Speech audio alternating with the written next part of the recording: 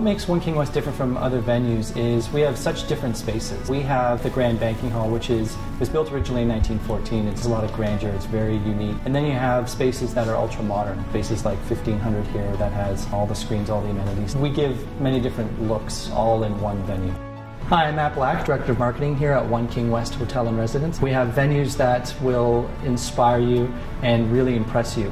Whether you're trying to plan a corporate meeting, a wedding, or any type of private event, we have the venue space that's perfect for you. So we do turn 100 this year, and in celebration of that we are restoring all of the original terracotta as well as replacing the cornice to make the exterior of the building really shine the way it does. It originally opened in 1914 and was designed as a bank, not as a venue space. So bringing it up to code, sprinkler systems, all of that stuff without damaging all of the beautiful marble that they used to build the space was very difficult, so very challenging for the engineers. So they had to be almost like surgeons and cut out. They don't make venues like this anymore. Formosa marble and walnut wood. So the spaces have a very rich texture and warmth to them that you just don't see in some modern venues these days. Guests would choose OneKingWest as a venue over others because of the charm that we have. There is no real official off-season.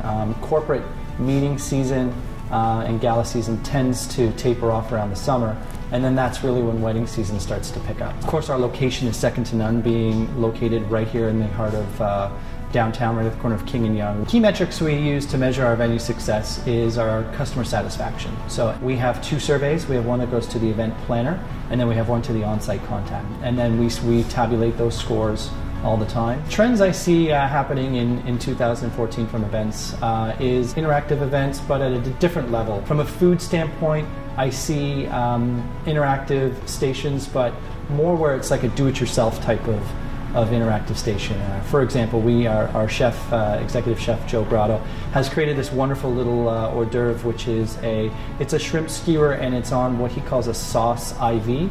So the interactive part comes in where the guest actually squeezes the bulb of the IV, and it then infuses the shrimp with the sauce. So it's an interactive kind of station, but it's a sort of do-it-yourself.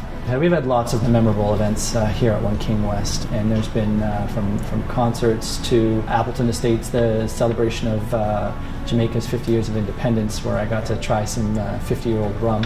The one that comes to mind more recently is the official opening party for The Dark Knight Rises. That was a wonderful event where they turned the Grand Banking Hall into Wayne Manor.